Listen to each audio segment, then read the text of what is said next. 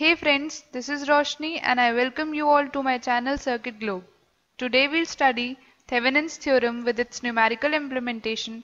So without wasting any time, let's get started.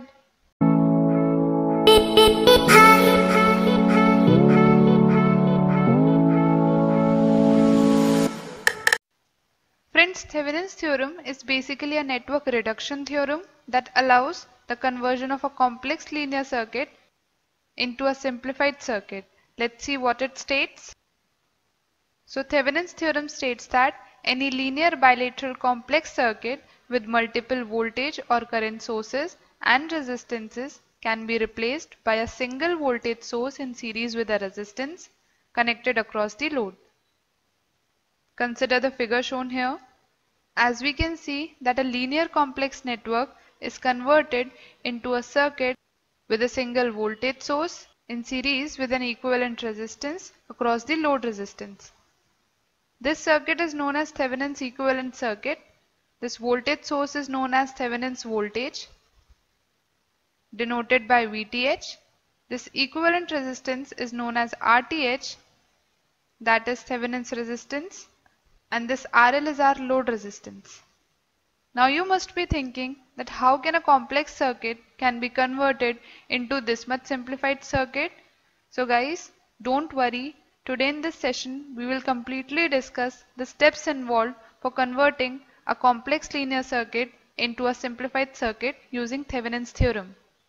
Guys, these are the steps that are required to be followed to convert a complex circuit into Thevenin's equivalent network. Let's now discuss each step separately. Friends, basically any network simplification theorem is applied to get the value of current through or voltage across the load. In a similar way, the main purpose of Thevenin's theorem is to determine the current flowing through the load in a complex network using an equivalent simplified network. So for this, firstly you need to identify the load resistance across which flowing current is to be determined. This is so because the potential across these 2 points must be calculated first, which will be Thevenin's voltage for the simplified circuit. Now the second step involves the determination of voltage across the 2 open ends, and we can achieve this by using any network simplification technique like KVL or KCL. And so by this we can get Thevenin's equivalent voltage for the circuit. Further, you have to consider the basic circuit and you have to remove RL from that circuit again, and you have to replace all the active sources with their equivalent internal resistance. I'll tell you what are the equivalent resistance of active sources when we'll go for numerical implementation. So friends, after replacing the active sources with their internal resistance, you have to find the equivalent resistance of the simplified circuit across the 2 open ends. And the equivalent resistance of the circuit will act as Thevenin's resistance.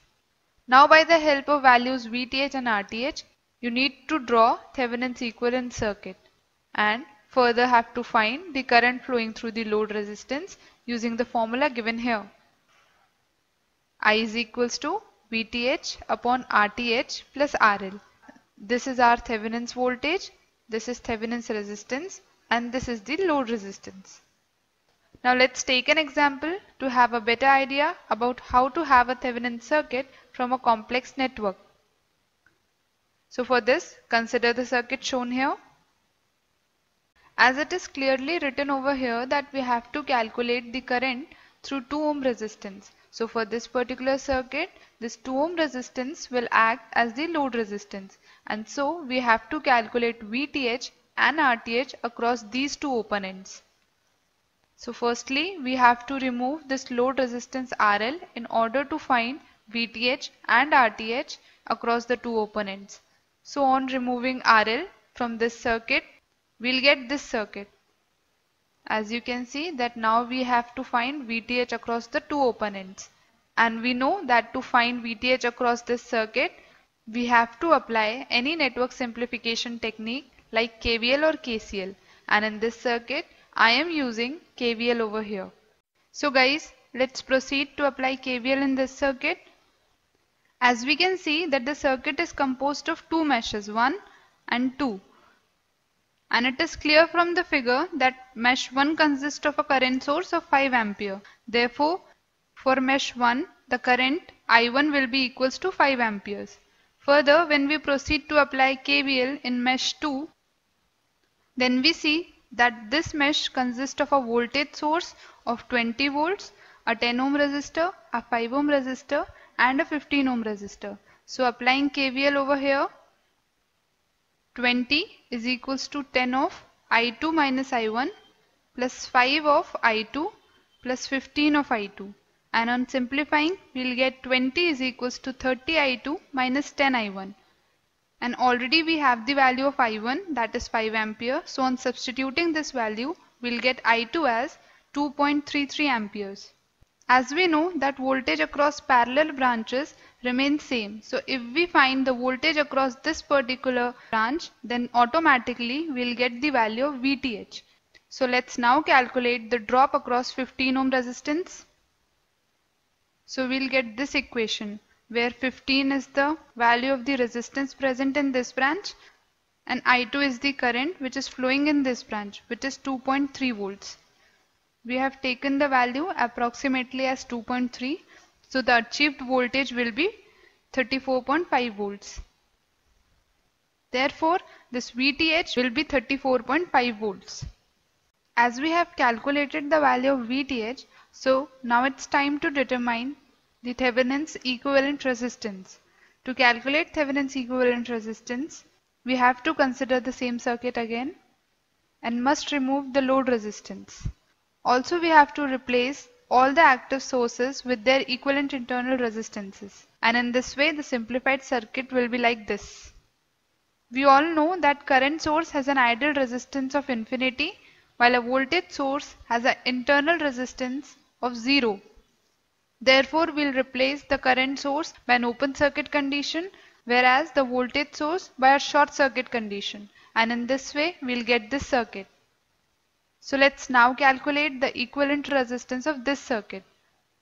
Therefore, we'll have the value of RTH as we can see in this particular figure, 4 and 10 are in parallel combination with each other, while these two are in series with this 5 ohm resistance. Furthermore, this whole combination is in parallel with this 15 ohm resistance. So on calculating, we'll get the value of RTH as 5.15 ohms.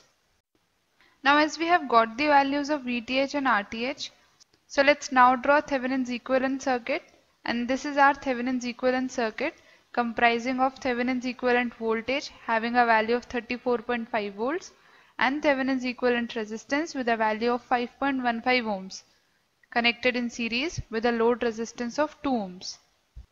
So as we have got Thevenin's equivalent circuit, so now we can easily find the current through this load resistance RL. So for this, we'll use the formula IL is equals to VTH upon RTH plus RL. That is modified form of Ohm's law.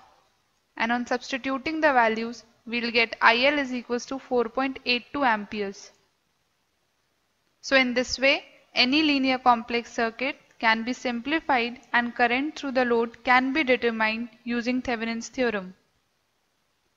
Well friends, this is all for today. I hope you'll find this lesson useful. So please press the like button and put on your comments below. And don't forget to subscribe our channel for further updates.